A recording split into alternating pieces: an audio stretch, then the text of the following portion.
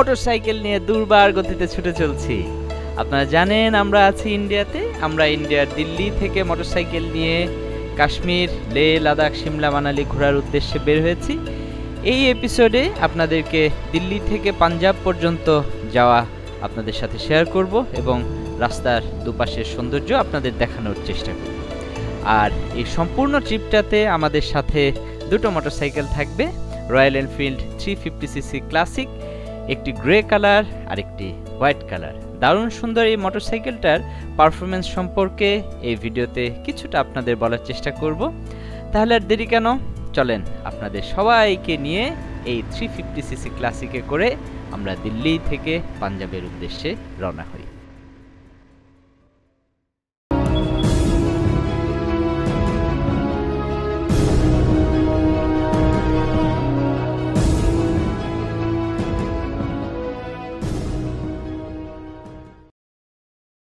Hello, আসসালামু আলাইকুম, welcome to our channel go wild. কেমন আছেন আপনারা সবাই? আশা করি অনেক ভালো আছেন। আজকে একটা নতুন ভিডিওতে আপনাদেরকে স্বাগত। আজকে মূলত আমরা প্রথম মোটরসাইকেল চালাবো, অনেক বড় একটা ডিস্টেন্স, লং একটা ডিস্টেন্স। আজকে আমরা দিল্লি থেকে যাব পাঞ্জাবের পাঠানকোট, প্রায় 500 কিলোমিটার, অনেক লম্বা দূরত্ব অতিক্রম করব। গতকালকে রাতে আমরা ঘুমিয়েছি 2টার দিকে, এখন বাজে ভোর 4:30। 5টার মধ্যে আমাদের বের হয়ে যাওয়ার নিয়ত, আল্লাহ ভরসা। লম্বা একটা দূরত্ব অতিক্রম করবো, আগেই বলেছি। আপনাদের সাথে কথা বলতে বলতে, দিল্লির সৌন্দর্য দেখাতে দেখাতে আমরা চলে যাব পাঞ্জাবের দিকে। যেতে যেতে অনেক কথা হবে। এখন রেডি হচ্ছি, সকাল সকাল বের হচ্ছি, গোসল করেছি ভোরবেলা, খুব ক্লান্ত লাগছে কিন্তু যেতেই হবে। একবার মোটরসাইকেলে উঠে পড়লে ভালো লাগে, শুধু বাড়তেই থাকবে। চলে একসাথে আমরা দিল্লি দেখতে দেখতে পাঞ্জাবের দিকে এগিয়ে যাই।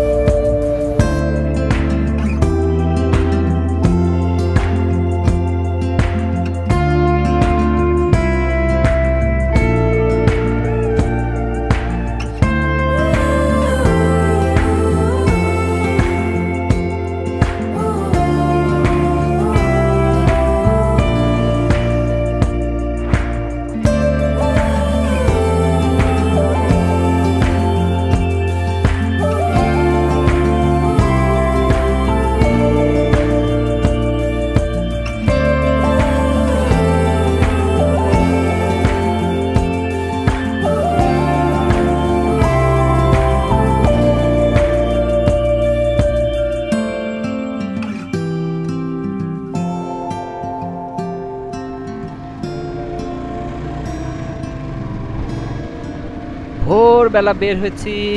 আসলে বের হওয়ার ইচ্ছা ছিল আরও আগে, মানে আমি যখন বের হয়েছি তখন অন্ধকার থাকার কথা, কিন্তু মোটরসাইকেল স্টার্ট দিতে অনেক দেরি হয়ে গেল। অনেক লম্বা একটা প্রসিডিওর মেনটেন করতে হলো আমাদের। আসলে আমি যখন বাংলাদেশের ট্যুরে যাই তখন তো কাঁধে একটা ব্যাগ থাকে, পিলিয়নের কাঁধে একটা ব্যাগ থাকে, টোটো করে চলে যাই। কিন্তু এখানে এসে সমস্যা হয়েছে, আমাদের বিশাল বিশাল ব্যাগ, আবার আমাদের সাথে তাঁবু আছে। কোন দিন কী হয় দেখা গেলো একটা জায়গায় খুব সুন্দর লেগে গেছে, তাঁবুটা ওই জায়গায় টানে টুক করে শুয়ে পড়লাম। সেই চিন্তাভাবনা থেকে তাঁবু নিয়ে আসা। তো এই বিশাল জিনিসপত্র এইগুলো ক্যারিয়ারের মধ্যে বাঁধা, আবার কি হয় না হয়, কোনটা আবার কোনোটা লুজ হওয়া যাবে না, খুব শক্তপোক্ত হতে হবে। তো সব কিছু রেডি করতে করতে একটা ঝামেলা হয়ে গেল, একটু দেরি হয়ে গেল। খুব বেশি দেরি হয় নাই, 6:30 সাড়ে 6টার মতো বাজে। যাচ্ছি, এখনও হাইওয়েতে উঠি নাই, আমরা কিন্তু এখনও দিল্লি শহরেই। এই দিল্লি আপনাদেরকে আমার খুব দেখানোর ইচ্ছা ছিল, কিন্তু ইন্ডিয়ার বিশালতা তো আপনারা জানেন, বেশ বড় একটা দেশ। দিল্লিও ছোটো মোটো কোনো জায়গা না। আমি যদি দিল্লির সৌন্দর্য আপনাদেরকে দেখাতে চাই তাহলে 7 দিন আমার দিল্লিতেই থাকতে হবে। এখন সেটা তো সম্ভব না, সেজন্য আমি এগিয়ে যাচ্ছি, রাস্তার সৌন্দর্যটা আপনাদের দেখাতে পারি। এই যে রাস্তার চারপাশে অনেকটা আমাদের দেশের মতোই। এখন আমাদের দেশেও এই যে ডান পাশে হয়তো এটা মেট্রো রেল হচ্ছে, আমাদের দেশে এরকম হবে। তবে এই যে দেখেছেন গরু, আমাদের মেইন ড্রাইভেও কিন্তু এরকম গরু থাকে, খুব সাবধানে চালাতে হবে। যেটা বলছিলাম, দিল্লির মানুষের কাছ থেকে একটা জিনিস শেখার আছে। কলকাতাতেও আমি দেখেছি early to bed early to rise, এই 7 সকালে এই রাস্তায় কিন্তু প্রচুর গাড়ি ঘোড়া। এটা খুব ভালো অভ্যাস, আমি সবসময় পারি না, কিন্তু আজকে পেরেছি, আপনাদের একটু জ্ঞান দিয়ে দিলাম চান্সে। আমরা হাইওয়েতে উঠে পড়েছি। আকাশেও একটু সূর্যের আভা দেখা যাচ্ছে। এটা হচ্ছে ইন্ডিয়ার একটা এক্সপ্রেসওয়ে। বাংলাদেশেও এখন আমাদের এক্সপ্রেসওয়ে আছে। আমি কথায় কথায় বাংলাদেশের সাথে তুলনা করছি, ব্যাপারটা এমন না। আমি আসলে পার্থক্য বা সৌন্দর্যের একটা মিল খুঁজে পেলে সেটা বলতে ভালো লাগে। এই রাস্তাটা 1 2 3 4, এই পাশে 4 লেন, ওই পাশে 4 লেন, 8 লেন। রাস্তাটাও যেমন চওড়া, রাস্তায় অনেক গাড়ি ঘোড়া আছে। আর এই royal Enfield 350cc classic performance একবার খারাপ না।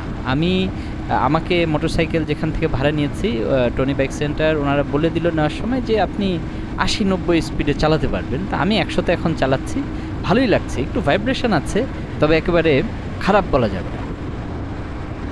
আপনারা যারা গোওয়াইল্ডের ভিডিও দেখেন, আমাদের ভিডিও দেখেন বা দেখছেন এই মুহূর্তে, খুব স্বাভাবিকভাবেই আপনাদের মনে হয়তো অনেক ধরনের কোশ্চেন থাকবে। কিভাবে ইন্ডিয়া থেকে মোটরসাইকেল ভাড়া নেওয়া যায়, কি করা যায়, এই জিনিসগুলো নিয়ে আসলে আমি হয়তো ওভারঅল সম্পূর্ণ সিরিজটা যখন শেষ হয়ে যাবে তখন হয়তো আপনাদের সাথে আপনারা যদি চান আমি সম্পূর্ণ প্রসিডিওরটা বলবো। কারণ আমি কিন্তু আপনারা খেয়াল করে দেখবেন, আমি কিন্তু কোনো মোটরসাইকেলের রিভিউ বা কোনো কিছু রিভিউ সেভাবে করি না। আমি আসলে মোটরসাইকেল নিয়ে বা মোটরসাইকেল ছাড়া ঘোরাঘুরি করতে পছন্দ করি এবং আপনাদেরকে আমার এক্সপিরিয়েন্সটা আপনাদের সাথে শেয়ার করি। তারপরেও ইনফরমেশন, যেহেতু এই ইনফরমেশনটা আমার খুঁজে পেতে বেশ কষ্ট হয়েছে, অনেক খোঁজাখুঁজি করা লেগেছে, আপনাদের জন্য অবশ্যই আমি চেষ্টা করব একটা সহজ পদ্ধতি কিভাবে আমরা আসলাম, কী করলাম না করলাম, সেগুলো আপনাদেরকে আমি একটা ভিডিওর মাধ্যমে বলে দেওয়ার চেষ্টা করব। আমরা সকালবেলা আজকে না খেয়ে বের হয়েছি। একটু পরে হয়তো 1-150 কিলোমিটার যে রাস্তা, এই রাস্তায় 1-150 কিলোমিটার চালানো কোনো ব্যাপার না। 1-150 কিলোমিটার চালিয়ে তারপরে যতটুকু রাস্তা কভার করা যায় তারপরে আমরা খাওয়া দাওয়া করব, নাস্তা করব। হয়তো রাস্তার পাশে, ইন্ডিয়ার রাস্তার পাশে যে দোকান থাকে, ওই যে বাম পাশে আমার বন্ধু ইসমাইল আমাকে ছেড়ে চলে যাচ্ছে, কোনো একটা দোকানে খাবো। আচ্ছা, ভালো একটা কথা, আমার সাথে যারা টিম মেম্বার তাদের সাথে আপনাদের সেভাবে পরিচয় করে দেওয়া হয় না। আমরা 2টা মোটরসাইকেল সম্পূর্ণ ট্যুরে ইনশাল্লাহ একসাথে থাকবো। আমার পেছনে পিলিয়ন আছে আমার বন্ধু শাহিন, বহুবার সে ইন্ডিয়াতে এসছে। আর সামনে আছে আমার বন্ধু লায়ন ইসমাইল। তো আমরা এই 3জন মিলে যাচ্ছি। একটা সমস্যায় কিন্তু আমি পড়ি, আমি খুব ভালো হিন্দি পারি না, এটা একটা সমস্যা হয়। কিন্তু আমার পাশে শাহিন, আমার পেছনে, আমার বাম পাশে তো ইসমাইল। শাহিন খুব ভালো হিন্দি বলে। অনেক কথা বলছি না, আসলে এক্সাইটমেন্টটা কন্ট্রোল করতে পারছি না। আমরা কিন্তু বেশ কিছু সময় ধরে মোটরসাইকেল চালাচ্ছি, প্রায় 90 কিলোমিটারের মতো আমরা এগিয়েছি। মজার ব্যাপার হচ্ছে 90 কিলোমিটার কীভাবে যে পার হয়ে গেল সেটাই টের পেলাম না। আসলে 90-100 এরকম স্পিডে, এক ধরনের স্পিডে চলছি। আর মজার ব্যাপার হলো, আপনারা খেয়াল করবেন, একটু আগে কিন্তু রাস্তার চারপাশে অনেক গাড়ি ঘোড়া, অনেক বাড়িঘর, অনেক কিছু ছিল। কিন্তু এখন রাস্তাটাও একটু খালি খালি এবং চারপাশের সিনারিও অনেক চেঞ্জ। এখন চারপাশটা অনেক বেশি সবুজ লাগছে, দারুণ লাগছে আমার। কিন্তু একটু ক্ষুধা লেগেছে, সামনে কোনো একটা খাবারের দোকানে গিয়ে একটু খাওয়া দাওয়া করবো, তারপর আবার ছুটে চলা। আমরা একটা পেট্রোল পাম্পে এসছি। এই মোটরসাইকেলের অনেক ভালো গুণ আছে, কিন্তু সবচেয়ে যে জিনিসটা খুব কষ্টের সেটা হচ্ছে লিটারে 20 কিলো বা সর্বোচ্চ 23-24 কিলোমিটার আমরা পাচ্ছি পার লিটারে। আর ইন্ডিয়াতে ফুয়েল কস্টটাও এখন আমাদের দেশের সমান, আগের মতো আমাদের দেশে তো 94-95 টাকায় পেট্রোল পাওয়া যায় না, অকটেন পাওয়া যায় না, এখন 150 টাকা। ইন্ডিয়াতেও এরকম, সুতরাং তেল ভরাটা খুব কষ্টের হচ্ছে। যাই হোক, আমরা পেট্রোল পাম্পে এখান থেকে ফুয়েল রিফিউল করে আমরা এর পাশেই একটা খাবারের দোকান আছে, ধাবা, সেখানে খাওয়া দাওয়া করব।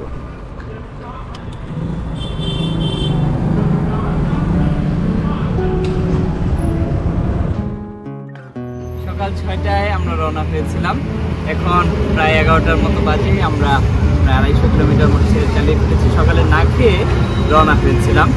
এখন একটা ফুয়েল স্টেশন থেকে তেল নিলাম, নিয়ে একটু হালকা কিছু নাস্তা করে নিচ্ছি। আমার দীর্ঘদিনের অভিজ্ঞতা বলে সকালবেলা রওনা হলে যতটুকু সম্ভব রাস্তা চলে যাওয়া যায় তত ভালো, কারণ দিন যত গড়াবে ক্লান্তি তত জেগে বসবে। তাছাড়া গতকালকে রাতেও ভালো ঘুম হয়নি। আর আরেকটা সমস্যা হচ্ছে, আমি বাংলাদেশে রাতে চালিয়ে অভ্যস্ত, খুব লং রাইডে সবসময় রাতে যাই, কিন্তু এখন দিনে রান করতে হচ্ছে, ফগ লাইট নেই, ভয় লাগে, অচেনা রাস্তা। আর গরমটাও তীব্র, গুড়ি গুড়ি বৃষ্টি হচ্ছে কিন্তু আবার গরম, সব কিছু মিলাই কিছুটা কষ্ট হচ্ছে। কিন্তু যখন রাস্তাটা দেখি, রাস্তার চারপাশ দেখি, তখন ভালো লাগাটা আবার অনেক বেড়ে যায়। মনে হয় স্বপ্নের মধ্যেই বেঁচে আছি, স্বপ্নের মধ্যেই মোটরসাইকেল চালাচ্ছি। আপনাদেরকে দেখাতে পারছি, এটা ভালো লাগার কাজ করছে। আমরা একসাথে পাঠানকোট পর্যন্ত যাব রাস্তা দেখতে দেখতে এবং আপনাদের দেখাতে।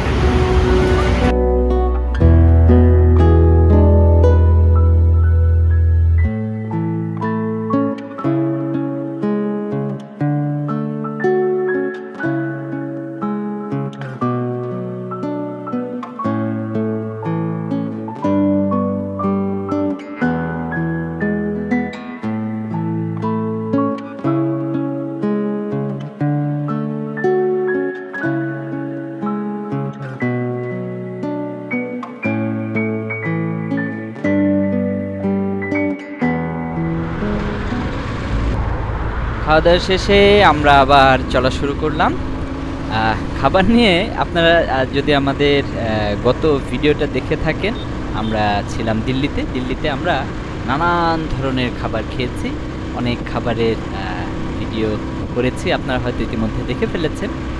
কিন্তু একটা খাবার খেয়েছি দিল্লিতে, যেটা ভিডিও করিনি এবং আপনাদের দেখানো হয়নি। খাবারটার নাম হচ্ছে, আমার ভুল হতে পারে, রাজমা চাওয়াল, এই ধরনের কিছু একটা। মূল ব্যাপারটা হচ্ছে ডাল দিয়ে ভাত। তো আমি তো আর জানি না ডাল দিয়ে ভাত, বললাম যে মানে এটা কী বলতেছে, রাজমা চাওয়াল, ঠিক আছে একটা দেন। পরে আমি আর এই আমার সামনে যে লায়ন ইসমাইল, আমরা দুই বন্ধু মিলে খেলাম। মানে হয়তো অন্য কোনো দোকানের খাবারটা এই একই রেসিপিটা হয়তো মজার, কিন্তু আমরা যেখান থেকে খেয়েছি একদম রাস্তার পাশে, ভয়ঙ্কর জঘন্য। তো এরপর থেকেই নিয়ত করেছি যে অচেনা জিনিস আর বেশি খাবো না। এই জন্য আমরা পেট্রোল পাম্পের পাশে এগুলোকে ধাবা বলি, ছোটো ছোটো দোকান, বেশ পরিষ্কার পরিচ্ছন্ন। সেখানে বসে আমরা খেলাম হচ্ছে অমলেট অ্যান্ড ব্রেড, যেটা পরিচিত খাবার, আরেকটা হচ্ছে ম্যাগি নুডলস। খাবার দাবার ভালোই হয়েছে, রাস্তাটাও সুন্দর, ওয়েদারটাও সুন্দর, নতুন রাস্তা, আশা করি আপনাদের ভালোই লাগছে। চলেন না একসাথে রাস্তা দেখতে দেখতে আমরা পাঞ্জাবের দিকে এগিয়ে যাই। Let's sing a song full of hope, full of pain.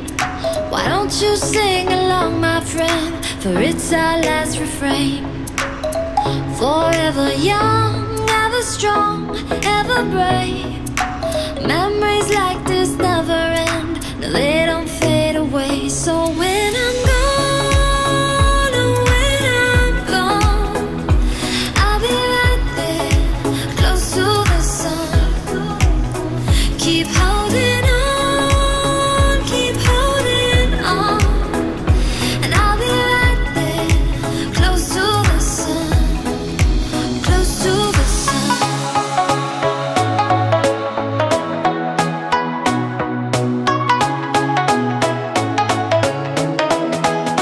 Close to the sun.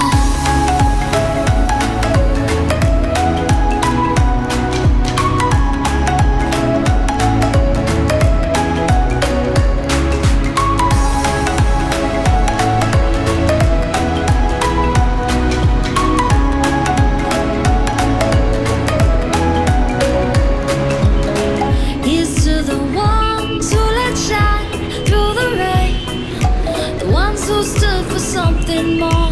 We won't forget your names. The tide is high, say goodbye, we setting sail, and all those midnight secrets told, we'll take them to the grave. So when I'm gone, oh, when I'm gone, I'll be right there, close to the sun. Keep holding on, keep holding on, and I'll be right there, close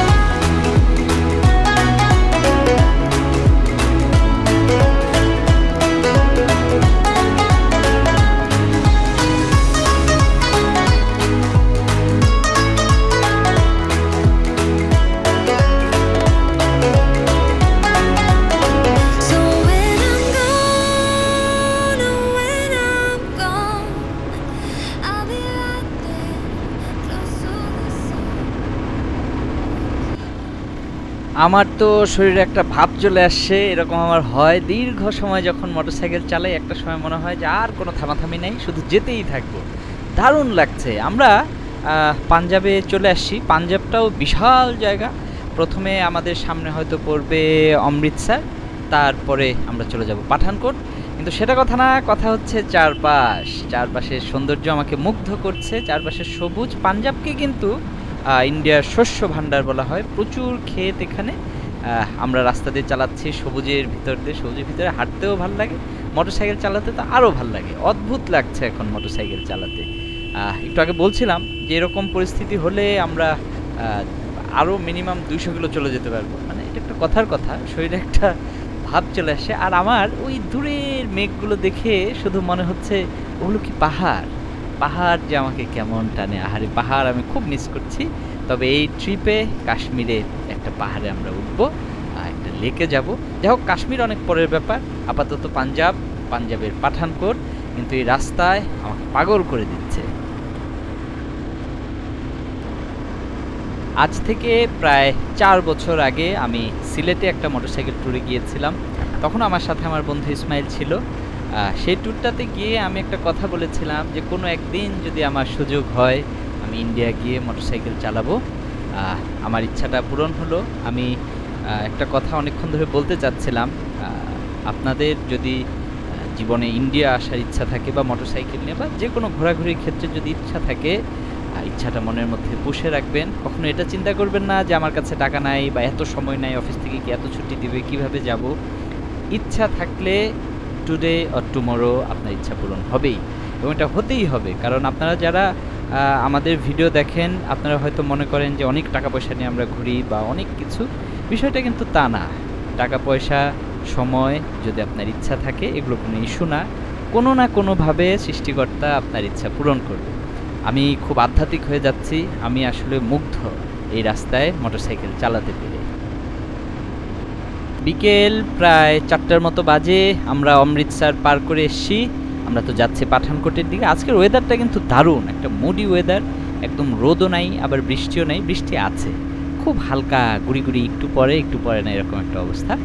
একটু আগে আপনারা হয়তো খেয়াল করেছেন, আমরা তখন ছিলাম 6 lane এরকম একটা রাস্তায়। এখন আবার আমরা চলে আসছি ঢাকা চিটাগাং হাইওয়ের মতো দারুণ একটা রাস্তায়।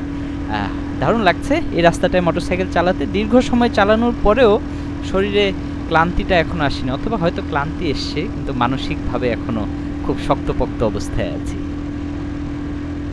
একটু আগে আপনাদের বলছিলাম না, দূরের মেঘগুলোকে আমি পাহাড় মনে করেছি। আসলে কিন্তু ওগুলো পাহাড়ি। আমার বলতে ভুল হয় নাই, আমার মনের কথাই সত্যি হয়েছে। পাহাড়ের কাছেই যাচ্ছি, এক অন্যরকম ভালো লাগা।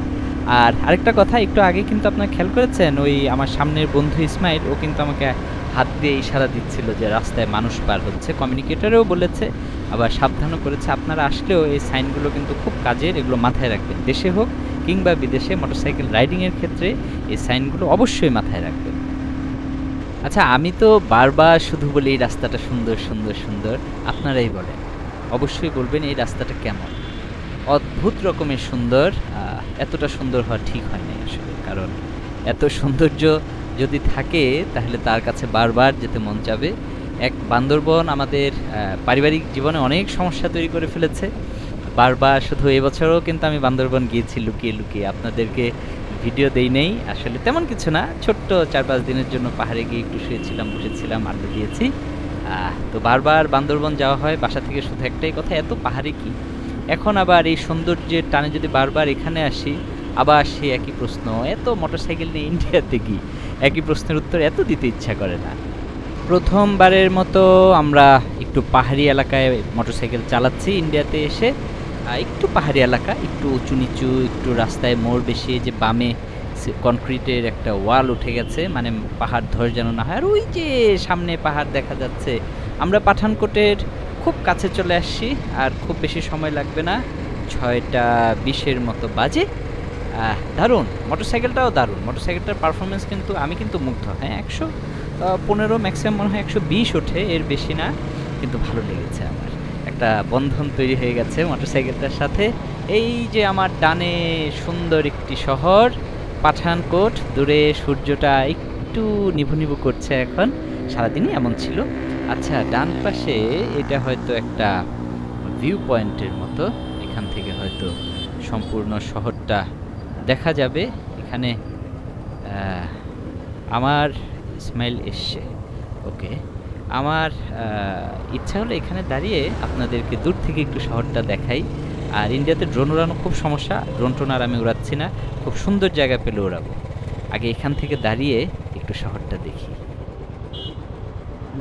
অবশেষে আমরা চলে আসছি পাঠানকোট। আমার পেছনে যে ছোট ছোট বাড়িঘরগুলো দেখতে পাচ্ছেন, এখান থেকে বেশ কিছুটা দূরে এটাই বিখ্যাত পাঠানকোট শহর। আমরা সকাল 6:30টায় রওনা দিয়েছিলাম, এখন 6:20 বাজে। 12 ঘন্টার একটা জার্নিটা প্রথম দিকে কিছুটা কষ্ট ছিল, শেষের দিকে পাহাড় আমার খুব ভালো লাগে, আমাদের ভালো লাগে। পাহাড়ের কাছাকাছি আসতে পেরেছি, খুব ভালো লাগছে। এই শহরটা দেখে থানচির কথা মনে হয়। থানচিও এরকম একটা পাহাড়ের মাঝে থাকে, এখানেও একটা ব্রিজ আছে, একটা নদী আছে, থানচিও একটা ব্রিজ আছে। যাই হোক, পাঠানকোটে আমরা এখন একটু মোটরসাইকেল নিয়ে ঘুরবো, হোটেল ঠিক করব, তারপরে আজকের ভিডিওটা এখানে শেষ করবো। এখানে না, হোটেল পর্যন্ত যাব, তারপরে শেষ করবো। পাঠানকোট শহরটা তো আপনাদের দেখাতে হবে, কালকে সকালে আরেক জায়গায় যাবো। আমার কাছে মনে হয় এই ভিউটা অসাধারণ। দূরে যে পাহাড় সারি, এটা একটু আগেই আমরা প্রথমবার দেখলাম। আর এই যে পাঠানকোট শহর, আর এই যে আমাদের মোটরসাইকেলগুলোর সাথে তো আগের ভিডিওতে আপনাদের পরিচয় করে দেওয়া হয় নাই। দুটো রয়্যাল এনফিল্ড ক্লাসিক 350 350 সিসি। একটু ভাইব্রেশন আছে, তবে ওভারঅল খারাপ না, ভালোই লাগছে। অনেক কথা বললাম, চলেন আমরা পাঠানকোট শহরে যাই, শহরটা ঘুরে ঘুরে।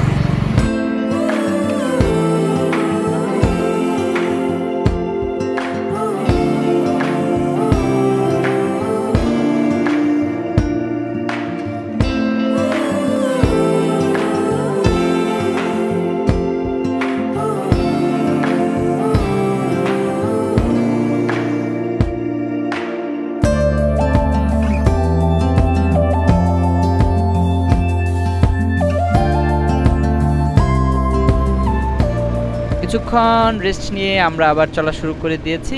তবে এবার দূরত্বটা অল্প, ব্রিজটা পার হলেই পাঠানকোট শহর। সামনে আবার ক্যান্টনমেন্ট এরিয়া, সুতরাং তখন আর ভিডিও করা যাবে না। আমাদের পাঞ্জাবে হোটেল ঠিক করা নাই, কলকাতা দিল্লিতে মোটামুটি একটা আইডিয়া ছিল। পাঠানকোটে কোথায় থাকবো না থাকবো সেটা নিয়ে একটু টেনশনে আছি। সন্ধ্যা হয়ে গেছে অনেকক্ষণ ধরে, আমরা কিন্তু এখন পাঠানকোট শহরে আছি, অনেকক্ষণ ধরে ঘুরঘুর করছি শহরে। হোটেল পছন্দ হচ্ছে না, একটু সময় লাগবে হয়তো। তো এই জিনিসটা আপনাদের দেখতে আশা করি ভালো লাগবে না, আমরা হোটেল খোঁজাখুঁজি করছি, পেয়ে যাবো ইনশাল্লাহ। আজকে আর ভিডিও করতে চাচ্ছি না, লম্বা একটা ভিডিও হয়তো হয়ে যাবে। আগামী ভিডিও দেখার আমন্ত্রণ রইল।